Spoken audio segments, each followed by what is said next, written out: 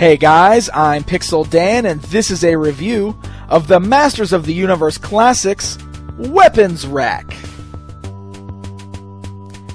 This is technically the third weapons pack that we have seen in the Masters of the Universe Classics line. But this one includes something a little cooler than the two before it.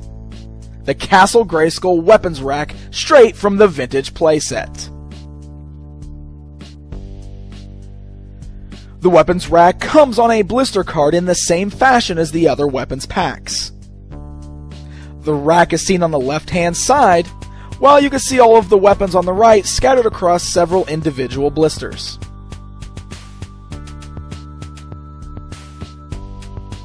The back of the card just shows off several other Masters of the Universe Classics figures. Why, hello there, Mr. Toy Guru. I see you on the back of that box.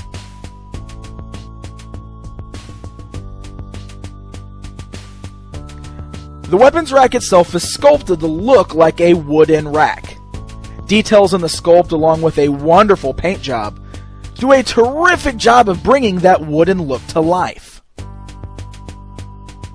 The rack is filled with small little pegs all over both sides, and the pegs are very solid and permanently attached.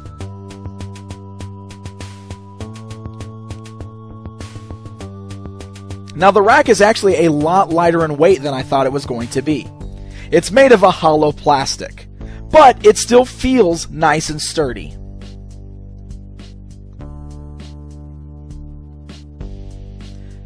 The rack comes with a wide array of weapons, molded in two different colors. This first bunch here are all a silver color that have a really nice rusting lightly brushed over them. It's a little hard to see it in the video, but when you get them in hand, you'll really notice it. And that rust looks really nice, giving them that ancient, unused feeling.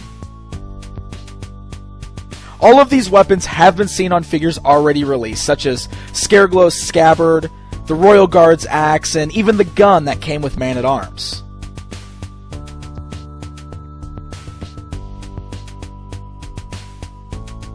The other batch of weapons are all in a metallic maroon type color.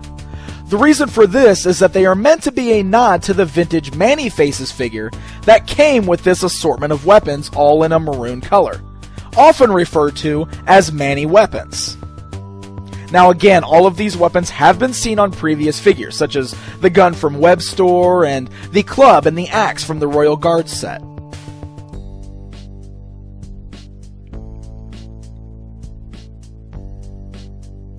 The weapons all easily hang right on the rack. They fit very snugly on the pegs, and it's easy to place them all on, and they hold tight right in place. That shield can clip on the poles on the side, and really you can just arrange the weapons any way you please to on that rack, and they all seem to stay very well.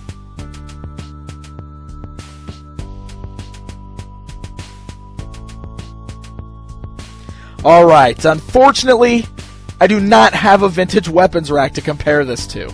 My Castle Grayskull is missing it. Sorry guys. So here's a photo of the original, courtesy of He-Man.org. As you can see, this new rack is designed to look just like the original. Now I do have a bunch of the old weapons rack weapons to compare it to. See, there's the Scareglow staff, we've got the spear, we've got the gun, you get the idea. All of the weapons on this new rack are straight from the vintage toy.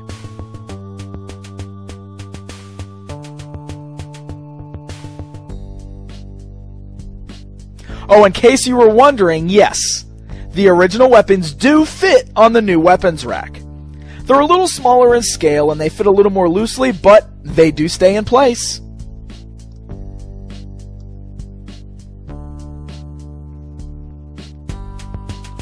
The weapons rack is a cool little diorama piece to add to your collection. It's a really neat nod to the vintage Castle Grayskull playset, and it also looks really nice on your shelf. Plus, with a whole empty side on the rack, some may choose to actually use this to hold excess weapons not being held by their figures. So it also works as an accessory organizer. The weapons rack will be available on MattyCollector.com in April. Until next time.